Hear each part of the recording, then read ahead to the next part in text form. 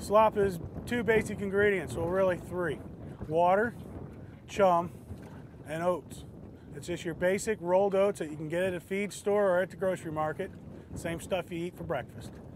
What we're going to do is we're going to take the thawed out chum and add a whole bunch of water to it, about a half a bucket full of water and chum, so it's all thawed out and mixed up very well.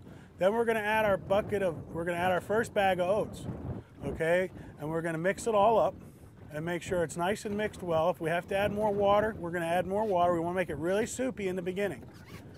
Then once we get that all mixed up, we're going to go ahead and add our second bag of oats and add some more water and mix that up thoroughly until it's really soupy.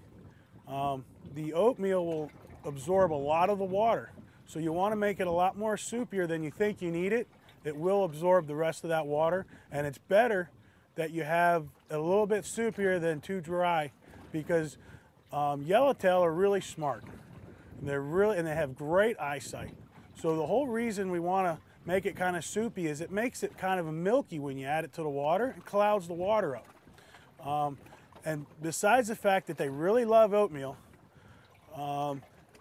mixed with the chum and the oatmeal, and when the oatmeal mixes with the water and the chum, it makes a really milky consistency. So when we slop that into the water, it's going to hinder the yellowtail's ability to see even your fluorocarbon.